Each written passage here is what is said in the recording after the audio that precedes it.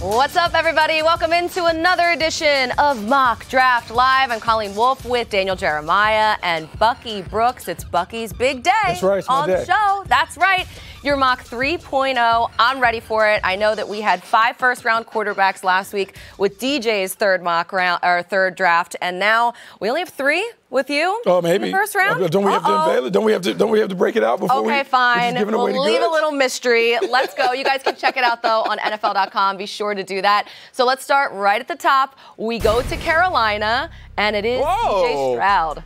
Yeah, CJ Stroud, when you think about it, we talk about the most natural pocket passer in this draft class, outstanding arm talent, and the prototypical dimensions. When you think about Frank Reich, Josh McCown, even Jim Caldwell, they've all had success either as big quarterbacks or dealing with big quarterbacks. To me, it just makes sense that CJ Stroud would be a perfect fit in Carolina. It's Frank Reich's kind of guy, it seems like. So let's move to the second pick here, another quarterback, and it is Bryce Young to Houston. Bryce Young, really be excited about this if I'm a Texans fan, because if you think about what this offense could look like, remember, they're bringing over the San Francisco 49ers system, and they did it with Brock Purdy. Now you're talking about a more talented, more dynamic playmaker in Bryce Young. If you're the Houston Texans, you absolutely love if Bryce Young is there for you at number 2. Okay, so we know that 2 quarterbacks are going back-to-back off the top of this draft. But, Bucky, tell me more about why you think the Panthers should take Stroud over Young here. Well, so if we talk about just the prototypical things that C.J. Stroud brings, it's everything that Frank Reich has always either done or worked with throughout his time. Natural pocket passer who can make all the throws. There you see him working over the middle of the field, little escapability. Here we talk about the accuracy and rhythm. He's going to anticipate where my man is going. He's going to drop it in. And when you look at him throw, C.J. Stroud throws like a veteran who's been doing it for years. This is the part of the game that everyone wanted to see, the escapability. Can he get off platform and make plays? If the pressure's there, can he buy time? Can he create? We saw that in the playoff game against Georgia.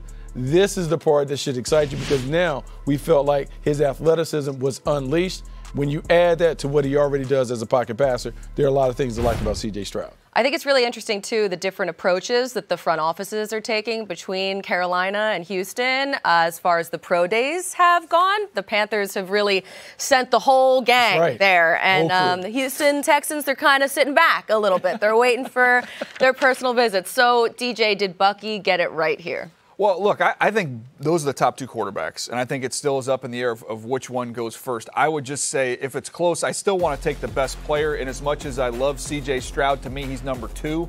I think Bryce Young's just a better football player. So, you know, we talk about fits, and they've traditionally had and been around bigger quarterbacks. But at the end of the day, you just want to get the best guy. And for me, that would be Bryce Young. And it makes a lot of sense when you talk about the performance, because you can't deny what Bryce Young has done on the field. Both of these guys are talented. And I know people hate for us to agree when it comes to like, hey, both of these guys are talented. It really comes down to stylistically which one is the better fit. And so the Panthers have a few more weeks to go, but they have to determine, is it C.J. Stroud or Bryce Young? They haven't told you this yet, but remember when we did hashtag golf versus hashtag Wentz? It's in the works. Coming. We Don't could bring be that back. hashtag It's coming. Young, hashtag Stroud. They're getting excited about this. A full show about that. Okay, that's true. I don't even want to think about it. That's a point. Show. But all the talk is about Bryce Young's size. He's 5'10", which is rich coming from me as 5'1", and just a whisper over 200 pounds. So you have him landing with the rebuilding Texans at this point. Are you worried at all just about his durability and being able to kind of make it through? Well, that's always going to be a concern. But then you go and look at how he played and how he played in the SEC. This guy played at a high level.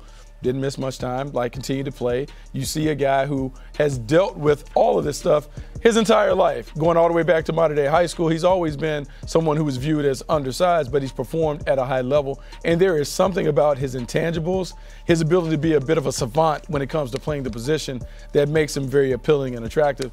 He is going to play and play very well in the National Football League. It's really a matter of, can he withstand the pounding? That is the major concern that you have about Bryce Young. One of the interesting things is, I went back and looked at all the times he got hit at Alabama and counted up 14 plays where it would have either been a penalty, a suspension, a fine. Like, it would have been, you can't hit like that in the NFL. Oh, wow. The SEC, they let him go. He took some shots. He's actually going to be more protected in the NFL than he was in college. It sounds weird saying that. You think about guys who are bigger, faster, stronger. But with the rules and the way they play in the SEC versus the way you play in the NFL, he's not going to get hit like that at the next level. And if he does go to Houston, he has a nice situation there with the running backs and Dameon Pierce and Devin Singletary, so defenses can kind of focus on them a little bit as well, and some good pass catchers too. I like Dalton Schultz going in there as a free agent. It's going to be a nice addition. Robert Woods, Nico Collins. You'll have Mechie back, Mechie's who back. knows from his time at Alabama. And who knows, maybe they'll bring in another pass catcher as well, so we'll see. But let's move off the quarterbacks on to number 3, where Bucky has the Cardinals drafting Will Anderson Jr. off the edge from Alabama. Obviously, this pick should be in play for the Arizona Cardinals if there's a team that wants a quarterback. But if you stick and pick, it has to be a pass rusher. Will Anderson, to me, is the best one in the class. Solid, steady, more blue-collar worker off the edge. Not flashy, but, man, he's very productive, and they need someone who can be productive off the edge. Yes, help is on the way for that defensive line. How about your 4th pick? A bit of a surprise. No quarterback for the Colts? Instead, you're going edge rusher? Yeah, no quarterback for the Colts, and we're saying that maybe they're able to find their answer outside of the draft. And so let's just say, like, there's a quarterback in Baltimore that may be disgruntled. Maybe they make a move. But if they find a way to pick, Tyree Wilson would make sense when you think about how they want to play defense, keep everything in front. Gus Bradley does a great job of bend but don't break. Tyree Wilson can pressure the quarterback. We're going to come back to this whole conversation. But first, let's keep it going here. Seattle, they're up next at 5, and they go Jalen Carter. So Jalen Carter's sitting there at 5. When you think about the Seattle Seahawks and what they've been able to do, when they play great defense, they play with a bunch of super athletes with great instincts. He has all those things. And so if you can get okay with the character and that stuff, man, putting him in the Pacific Northwest with that rebuilding defense, Bobby Wagner and company coming back, this should help the Seattle Seahawks really make a run at the title coming out of the NFC. The NFC West quarterbacks hate to see it. They hate it. They hate this. Let's head to Detroit, where the Lions, they continue to build their defense. You're sending corner Devin Witherspoon to play for Dan Campbell. Can't have enough covered corners, and Aaron Glenn knows this, having been a first-round pick years ago. He now has an opportunity to get the guy who has the best toolbox that we've seen.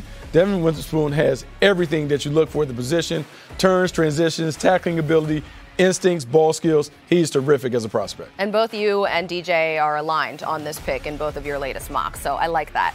Good synergy. And at 7, another DB off the board here. Cornerback Christian Gonzalez goes to Vegas. So the Las Vegas Raiders know that they have to cover the dynamite offenses in the AFC West, and so you have to have a corner who can do a few different things. Gonzalez has the ball skills, he has the toughness. More importantly, he just has a feel that you want to see in your corners. Big-time playmaker on the edge. Pair him up with Nate Hobbs, and that'll really help out that defense. So let's step back here, see how this thing is shaping up. Bucky has Stroud and Young going 1-2 right there off the top, then a run on defensive players, ending with Lucas Van Ness to the Falcons at 8. But what really sings here, the Colts, and I guess the Raiders too, both skipping a quarterback. I do want to focus on the Colts first because I think that's the most interesting. You had Tyree Wilson going there. Obviously, Matt Ryan, Sam Ehlinger didn't really get it done. You mentioned maybe there's a quarterback in Baltimore. They can figure it out. I don't know. You going to Jim Irsay really doesn't like fully guaranteed contracts, though, so that could be a little bit of a holdup. That could be a little bit of a holdup, but now here's what you're saying. If you're the Indianapolis Colts and you're used to quarterback play being a certain way based on your time with Peyton Manning, and then even with Andrew Luck, I'm looking at Anthony Richardson, I'm looking at Will Levis. Those guys don't appear to me to be sure things. And so if you're Jim Irsay, are you willing to roll the dice again on an unproven quarterback, or do you try and go and stay the course and say, let's let this organically happen for us at the quarterback? Sometimes you're at the top of the board and there's a quarterback that's there, like Andrew Luck. Other times there's not an Andrew Luck where they will be picking everything. The hard thing is when you look at their roster, it's hard to envision them being all the way back up here again. And it's almost like if you wait for that perfect prospect to come along, you're never going to get one. And they've been on this veteran carousel. It feels like, yes, there's tremendous risk when you look at Richardson and Levis, but the payoff could be big on either side of it. And at some point in time, you got to do it. You got to just take a shot, rip the Band-Aid off, stop going this veteran route, and there's nothing guaranteed on Lamar Jackson front. Like if you can guarantee me that they can do that, I'm in. That's my number one option. That makes sense, I'm doing that. But if they're not fully committed to that, going into next year with Gardner Minshew or whoever, a lot of dice rolling. Veteran. A lot of dice rolling here. I mean, we can eat raw bananas and put mayonnaise in our coffee and do all that other stuff with Will Levis, or we can stick to the course. This, to me, is the fascinating part of the draft. We talk about those first two guys going. Picks 3 and 4, seeing if a quarterback comes off the board in those things, that's going to be the fascinating watch on draft night. And when Seattle ends up trading, or not Seattle, sorry, when Tennessee ends up going from 11 up to 3, then we could end up with 4 quarterbacks in a row. I'm ready. If that takes place, even though we're admitting that, hey, it's a little roll of the dice with these last 2. So okay, we'll then see. what about the Raiders? Because you have them also. I know they have Jimmy G. I know he's being paid as a starter for the next 2 seasons. DJ talks about the face test when it comes to the quarterbacks. There's not a more handsome quarterback than Jimmy Garoppolo. And so you think about the success that he had in San Francisco when he was available. Josh McDaniels gets to go back and get a quarterback that he knows, the familiarity between the two of them, not only from the system and understanding how they think and how they work together, but just the culture and the environment that they're trying to create with the Las Vegas Raiders. It makes sense. And because you have him in place, now you don't have to rush it or force it when it comes to the quarterback.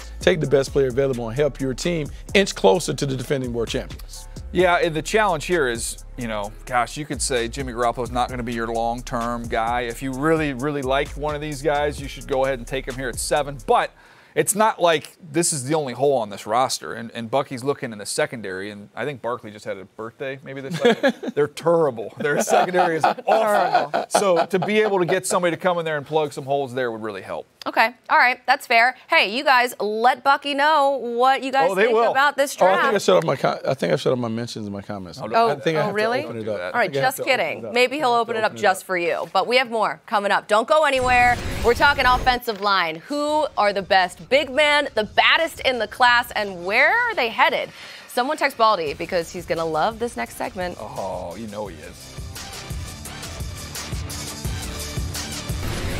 It's hard to believe, but the draft is just under a month away. You can find out where the future stars of the league will land. It all kicks off Thursday, April 27th in prime time from Kansas City. Watch it all on NFL Network and NFL Plus, presented by Verizon. So let's get back to Bucky's latest mock, where the Bears love up on that offensive line and get some protection for Justin Fields. That's right. Now that we've established that Justin Fields is the franchise quarterback for the Bears, you want to give him everything that he needs. We've seen them upgrade the perimeter weapons, but now you get the best offensive tackle to put in front of him. He's going to be protected not only as a runner, but now as a thrower. Plus, he can get on his BMX bike and be at the facility in 5 minutes. Oh, Northwestern to Chicago. Skipping down to the Titans at 11, another tackle off the board. It's Paris Johnson Jr. to Tennessee. Oh, dancing bear. Mike Vrabel wants to get back to mauling and mashing people at the point of attack. This is a guy that moves bodies. You see him there climbing to the next level. You put this big man in front of the king, Derrick Henry. Now the Tennessee Titans can get back to playing the bully ball style that they prefer. A dancing bear named Paris, which I just love it. I love this fit. I love it for Mike Vrabel. At 13, offensive linemen just keep flying off the board. O'Cyrus Torrence gone to the Jets. That's a new name, too. Well, look, if you're going to have Aaron Rodgers there, you don't want him to get hit because then he's going to complain and all that stuff. So make sure he's upright, protected. You also have the running game with Breece Hall coming back. O'Cyrus Torrence being able to dominate in the trenches is a recipe for success for the New York Jets. A priority is keeping Aaron Rodgers happy. That's right, when I'm happy. This pick does it. At 14, Bucky, the Pats grabs the protection for Mac Jones. New England scoops up Georgia tackle Broderick Jones. Yeah, Broderick Jones. You think about a connection. They've had plenty of Bulldogs come through there. This is a guy that is a bully on the block. So we have Bill O'Brien coming back to fix the offense. And before you really can fix the offense, you got to make sure the offensive line is intact. I can see this going down for the Patriots. Okay, so they double their Jones in New England. So a lot of big men coming off the board in picks 9 through 14. Peter Skoronski stays in the city of Chicago to block for Justin Fields. Then Bucky has Houston grabbing Jackson Smith and Jigba to pair with Bryce Young. But really the story of this entire bunch is that 4 of the 6 picks are on the offensive line. So that brings us to our cluster buster. Here we Let's go. dive into this class of O-linemen a little bit more, break it all down. So, Bucky, best pass protector of this entire class? Look, this is really tough, but I'm going to go with Paris Johnson. And I talked about Paris Johnson as a mauler brawler at the point of attack, but as a dancing bear, he's so nimble and light with long arms. He can get his hands into the chest of those pass rushers and keep them at bay. When you think about the physical dimensions that he brings with the athleticism and that stuff, he is going to be an outstanding pass protector at the next level. Really long. I mean, talking 36 and change with how long his arms are. So extremely long. He's got really quick feet. Power has been a little bit of an issue at times where you'll see guys get into his pads, but with that length, once he gets his hands on you, it's over. Okay, DJ, let's go run blocking. Who's the best in this class? I'm going to go with Skoronski from Northwestern. And look, you can see that on the front side of run plays where he's got power to move you at the point of attack. You can see it on the back side where he can wash you down the line of scrimmage. And to me, the best aspect is once he gets up to that second level. Takes really good angles. He's always under control. And once he latches on, you know, it's over. He doesn't have that ideal length that you want at tackle. Some people think he'll end up sliding inside to guard. I just know one thing. He gets his guy blocked, and he is dominant in the run game. DJ talks about his stickiness. He just plasters onto his guy, creates lanes and seams for the runners. Exactly what you want in the run game. Okay, so finally, last question, Bucky, most versatile offensive lineman. This league is all about the more you can do.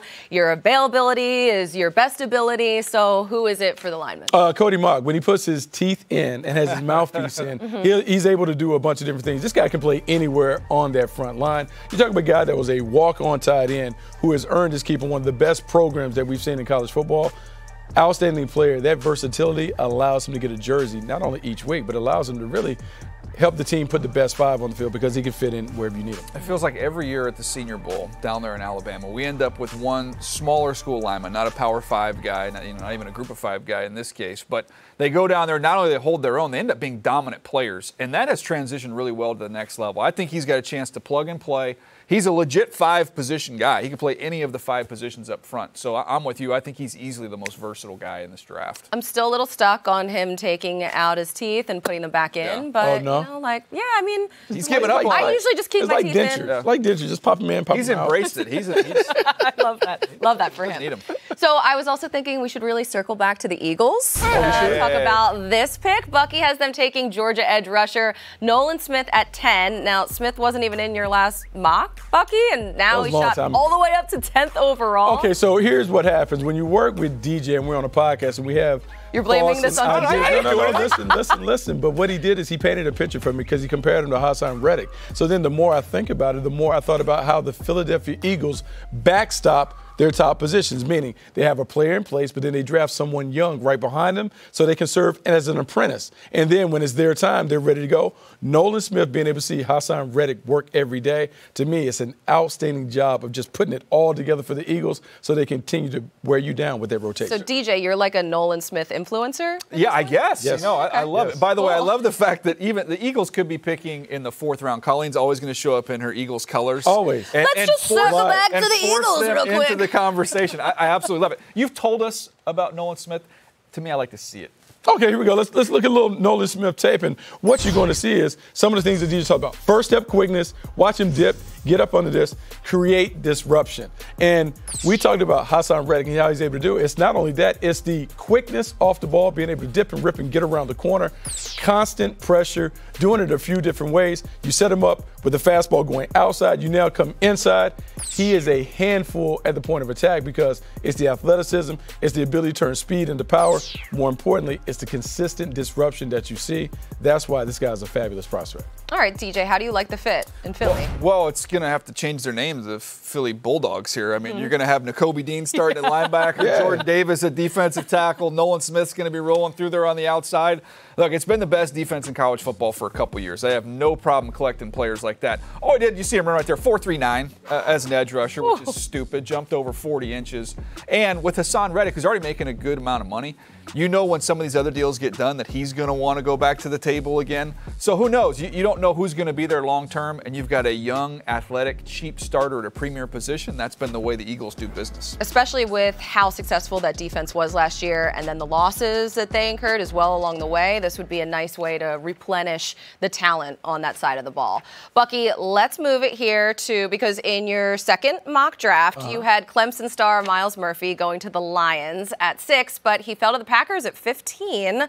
Why the tumble? Just a little tumble. We just kind of worked it around. The Detroit Lions filled some of their needs, and so they were able to get a cornerback. Myles Murphy, you just started thinking about, hey, the combine. Nolan Smith looks really good in terms of his athleticism and burst, and so that's why it's not necessarily anything that Myles Murphy did. It's kind of like when you break up with a girl. Like, it's not It's me. I'm working through but some it's stuff. never, So it's not him. It's me. I just wanted to put him in a different spot so we can see the Packers really turn to their defense, because it's going to be more pressure on the defense to keep these scores close, because offensively they'd be a little different without Aaron Rodgers. They're going to be working through some things there. Yes. What do you think about the fit with Joe Barry? It's like a left turn on that thing. Oh, that's what we do. I like the fit. I think it's a good marriage between Miles Murphy and this defensive scheme. They've traditionally liked power rushers working off the edge. Think about Rashawn Gary, speed to power guy. Miles Murphy, speed to power guy. I think it makes some sense there. And again, you go back to it and you can look at other needs and other holes on the roster. Colin, we saw it in the Super Bowl last year. When you have the two best defensive lines playing for a championship, that's how you win games. You can't have enough of these guys. Go get them. That's the new model. There you go. And that's it. It's a copycat league, so I'm sure we're going to see plenty more of that. Coming up, we have plenty more of this show. We have another quarterback off the board. Find out where Bucky has electric playmaker Anthony Richardson mocked. We're back in just a few.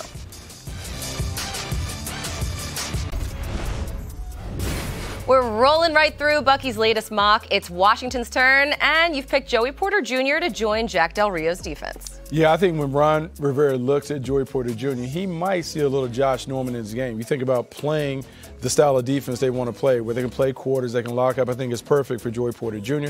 He would be a nice fit for the Commanders on the edge. Okay, how about another corner off the board at 17? The Steelers, they lost Cam Sutton in free agency, but you have them taking his replacement here. Yeah, Deonte Banks is a physical corner on the edge. You like the length, the athleticism. His ability to tackle in space will certainly be appealing to the Steelers. And in terms of someone with tremendous upside, when you watch him work out at the Combine, you see him work out at his pro day, he has a lot of intriguing tools to build around. So let's take a look here at Bucky's picks 15 through 19. 4 straight defenders, including back-to-back corners in Joey Porter Jr. and Deonte Banks.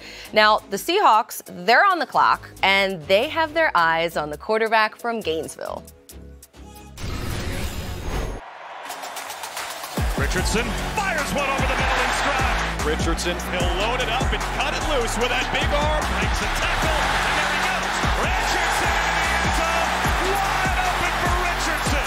Anthony Richardson is dangerous in the open field.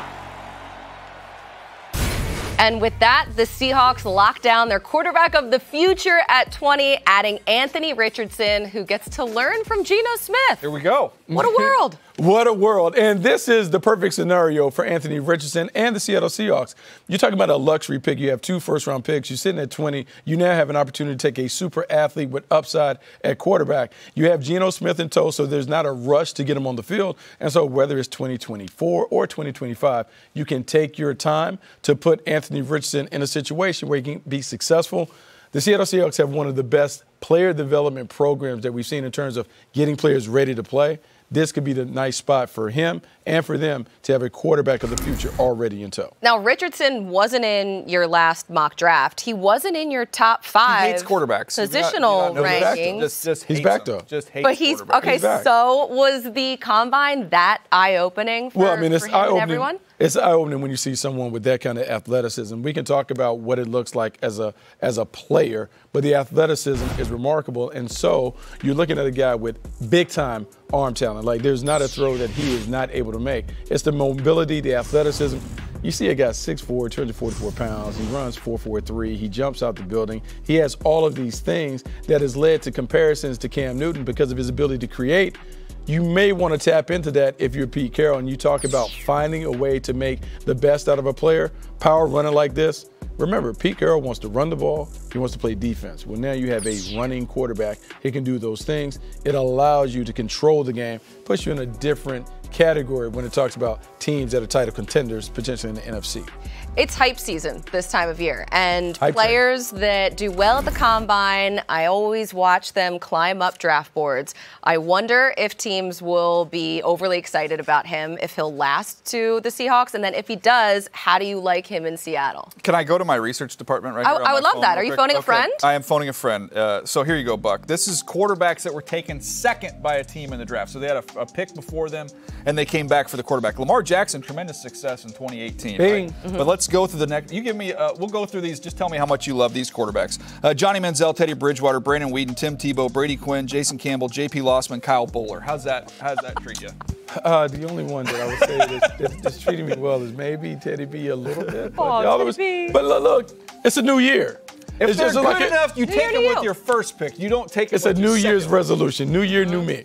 So that's what we're saying. If the Seattle Seahawks elect to take him with the second first-round pick, look, it could work. We talk about value. And You did the dating thing earlier, so this is the equivalent of, hey, if you're not doing something on Friday night, well, first of all, I'm going to ask Jill. But if Jill can't go, then I would love to hang out with you. That would be great. You have to have a contingency plan. Asking It's Jill. smart. It's asking first-round pick. It's asking, can I do something else before I pick you up? If that's all. Potential double booking. Like a double be booking. I just trouble. need to do something else before I can get to Anthony Richardson. So we're going to take the big guy. We'll come back and get him on the back end. Yeah. Scoop you up after the basketball game. It's a lack of commitment is what that is. Is Anthony Richardson the real deal? Well, if you want to catch him live in action, be sure to watch his Florida Pro Day this Thursday, 11:30 a.m. Eastern, live on NFL Plus. So if you don't have NFL Plus, make sure you sign up at plus.nfl.com.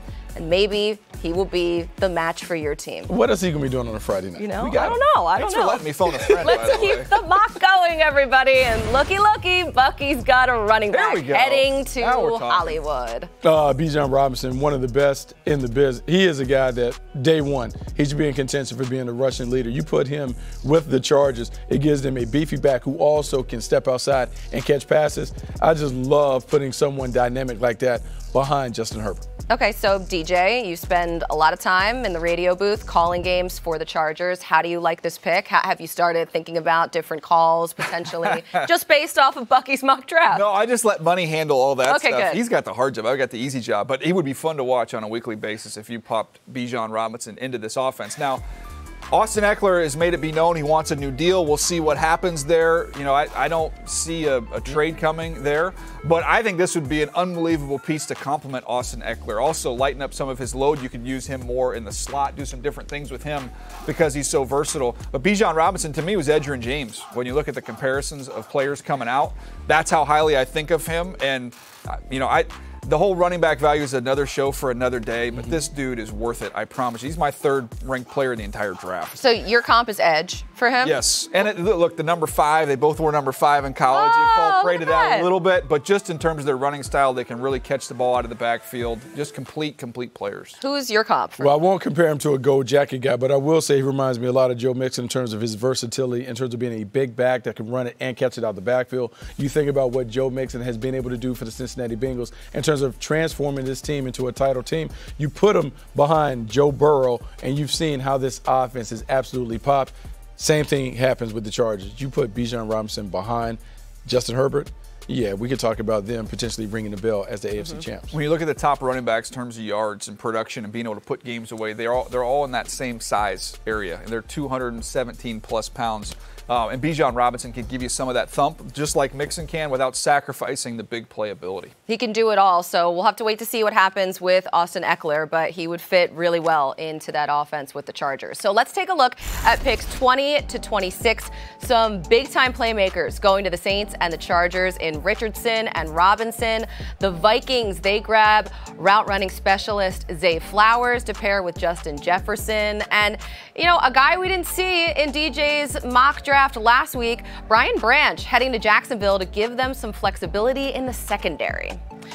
Okay, so 26 picks in, and we still haven't seen two very big names, Will Levis and Quentin Johnson. Will they make the cut, Bucky?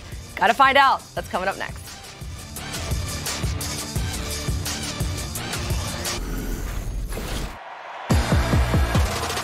Catch is made by Addison. He's so dangerous after the catch. You look at joystick out there, the human joystick. The Bolitnikoff winner moves the 6 again. They're going to swing it to Addison. This is Addison. He's got the edge.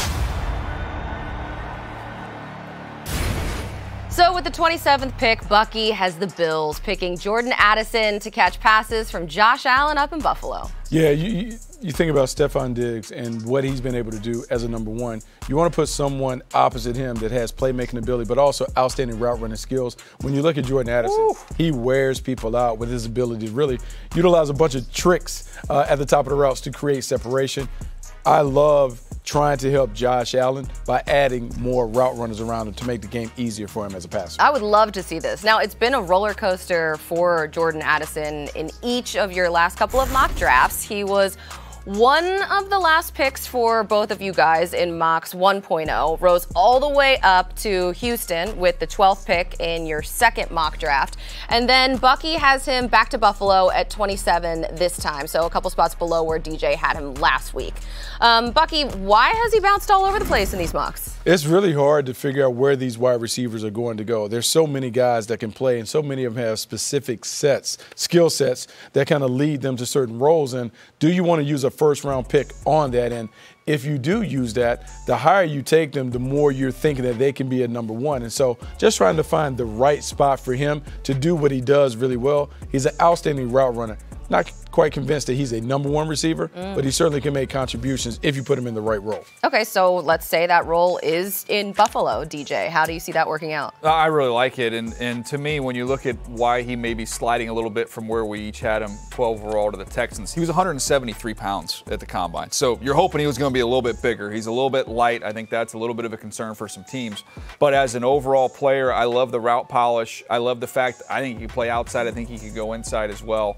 I love the fit in Buffalo. Look, in the AFC with Kansas City Chiefs there, we talked about it on the podcast the other day. Just give up. You're not stopping them. So you might as well just load up with as many offensive playmakers as you can because you're going to need to score 30, 35 points to beat them. I did find it interesting that he weighed in so light and then ran a 4.49. Yeah, I thought he might be a little bit faster than that as well. But we're splitting hairs. So speaking of pass catchers, though, here, how about a new one for Joe Burrow? Shall we? At 28 here, Bucky is the Bengals replacing Hayden Hurst with Utah's Dalton Kincaid. You may not be paying attention, but there's a theme in the AFC. Score, because you're trying to keep up with the Kansas City Chiefs. Dalton Kincaid, just thinking about putting him with T. Higgins, Tyler Boyd, Jamar Chase, opening up the field and really forcing the defense to pick your poison. To me, it makes a lot of sense for the Cincinnati Bengals to add a dynamic pass catcher to the middle of the field. Yeah, I don't like it. I don't like it because I love it. This is my favorite pick of this mock draft. That's a home run for Joe Burrow. He'll go off in that offense. I can't imagine. That is the scariest offense if something like this happens. How about another tight end off the board, Bucky? The Saints, they go Michael Mayer out of Notre Dame. You know, similar but different in terms of you want to control the middle of the field for Derek Carr. This is not quite Darren Waller, but what you're talking about is a big post-up option down in the red zone, someone that can create and get open, but also upgrade your running game.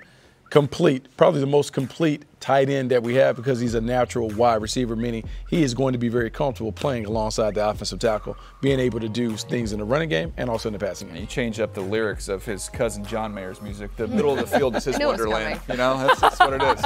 I feel something happening. I feel like I'm starting to love the Saints a little bit. It's starting to gain momentum. So just like an FYI for everybody out there. So just to recap and finish up round one here, a run on pass catchers with former Trojan Jordan Addison joining Josh Allen up in Buffalo. Then the Bengals and the Saints, they grab the top two tight ends in the draft in Kincaid and Mayer. And then the Chiefs, they wrap up things with the edge rusher out of Northwestern who lit it up at the Combine.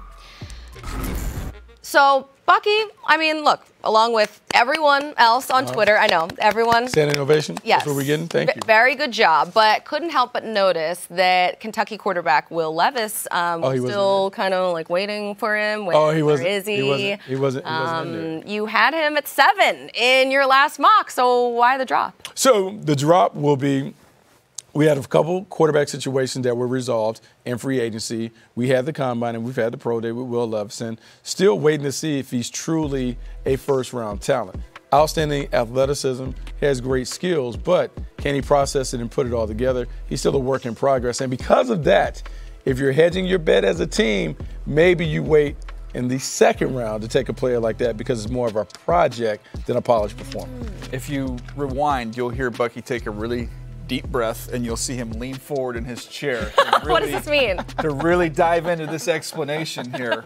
Look, there's the challenge is whether or not you'd feel comfortable taking him in the first round versus whether one of these teams is going to end up taking him in the first round. And I think because it's such a benefit to have these quarterbacks on a rookie contract, and I think that 5th year for first-round guys is a big thing. If you're going to take him in the second round, you're probably better off taking him in the first round just to get the extra year. So, we'll see how this all shakes up. There's still a month to go here before we get to the draft. But mock drafts are about scenarios, and Buck gave us an interesting scenario. Yeah. All right, maybe I'm going to pull a Bucky here. Deep breath. Yes, he did. He did. I'm telling you, rewind that thing. Where would you like to see Will Levis in the second round? I like that. I like that. Where would you like to see him go? I want to see him go with an established quarterback because I feel like he needs some time. So maybe the Minnesota Vikings, so Kevin O'Connell can work with him. Let him go behind Kirk Cousins, figure out what he can do with him, have a year to see that on the practice field, and then in a year or so you give him an opportunity to maybe to start in quarterback. That's an interesting one. I have not connected them, but I know Minnesota's done a ton of homework on this quarterback class, so I would not rule them out. I think I've flirted with the idea of Hendon Hooker being a pick there for them where they're slotted there in the first round. But, whether it's Levis, whether it's Hendon Hooker, or maybe they get, kind of jumpy and want to go up and get somebody, I think the Minnesota Vikings are a real threat to take a quarterback. That's a good destination on the spot, too. So, very much so. All right. So Will Levis actually sat down with Stacey Dales and David Carr at Kentucky's Pro Day last week to talk about some of the criticism he's unfortunately faced. Is it nuts to you, Will, that people are like, this guy's too big to come into the NFL and play quarterback? Like, if you were 10 pounds lighter, they'd be saying he's got to put on 10 pounds to play in the NFL. What is your reaction to that? Who cares? I think it's a compliment. I take it as a compliment, and the fact that I don't look like most quarterbacks, I think, is a good thing. Let me ask you, Will, schematically, you've talked to all these teams. Have you let your brain wander to okay, if I go here, this is what they'll ask me to do. If I go here, have you guys talked about that? Have you thought about that, scheme fit-wise, or where you'd like to play? A little bit. I think that's something kind of that I'll think a lot more about as we get closer. Sure. I think in the few weeks leading up to the draft and as I'm going on my top 30 visits. Yeah.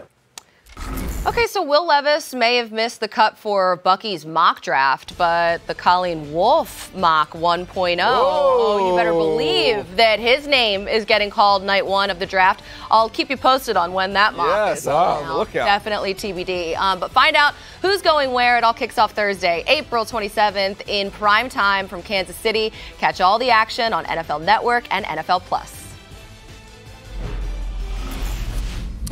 All right, it's time to play a little stock up, stock down, Buck. We've got 3 players that we're going to talk about here that are either climbing or falling as we go through the draft process, not just in mock drafts, but in our rankings, your top 5 and my top 50. Let's start first of all here with Tyjae Spears, the running back out of Tulane. You're going to go up. Up. One of my favorite players to watch, and I know how you like to watch tape with R&B playing. Yes, I do. When I look at him, this guy brings me back to a little Jagged Edge. Ooh. Look, fell right out of heaven. Walked right out of heaven. I love what he is able to do. His ability to put his foot in the ground, change gears, get to the next level.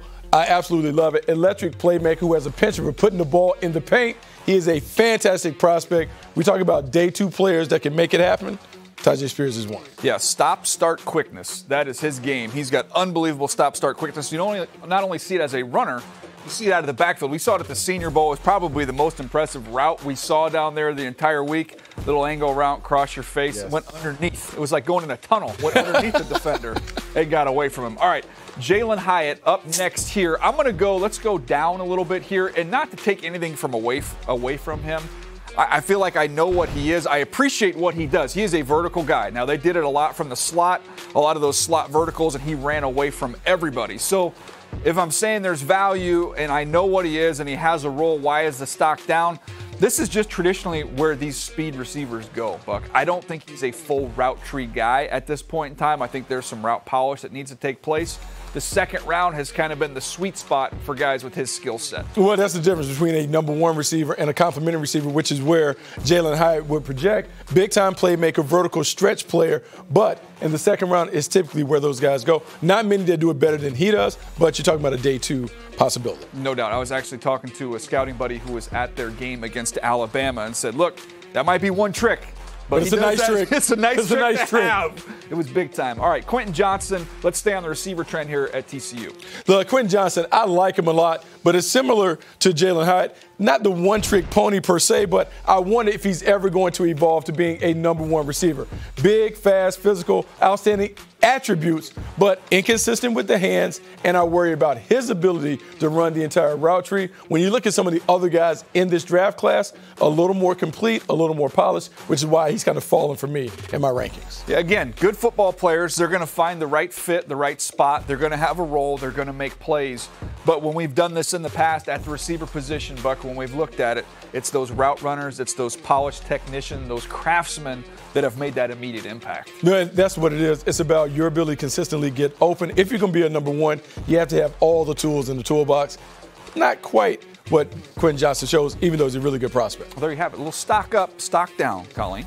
Thank you, guys. Okay, so which fan base is going to be the happiest at the end of night 1 of the NFL draft? Well, coming up next, we'll dive into the 4 teams that have multiple first-round picks and figure out who it's going to be. Back here on Mock Draft Live, 4 lucky teams have multiple picks in this year's first round. Here's a look at who Bucky mocked to them. The Texans start their rebuild with Young and Smith and Jigba. Pete Carroll lands Jalen Carter and his quarterback of the future, Anthony Richardson. Then the Lions go defense heavy, as do the Eagles. So looking at those 4 teams, who walks away from night 1 the absolute happiest, Bucky? The Houston Texans, they get a franchise quarterback in Bryce Young, who is a savant who can keep everything on the rails when it comes to running the train. And then you get a playmaking wide receiver in Jackson Smith and Jigba. You put these 2 guys together, you now have an opportunity to really grow together as a team. This perimeter passing game and some of the weapons that they have in place, it should allow them to score points and make them a more competitive team going forward. And Colleen's going to be mad at me because I'm not saying the Eagles either. I love those 2 picks for the Eagles, but I'm actually going to go with the Detroit Lions because I thought they got 2 really good football players.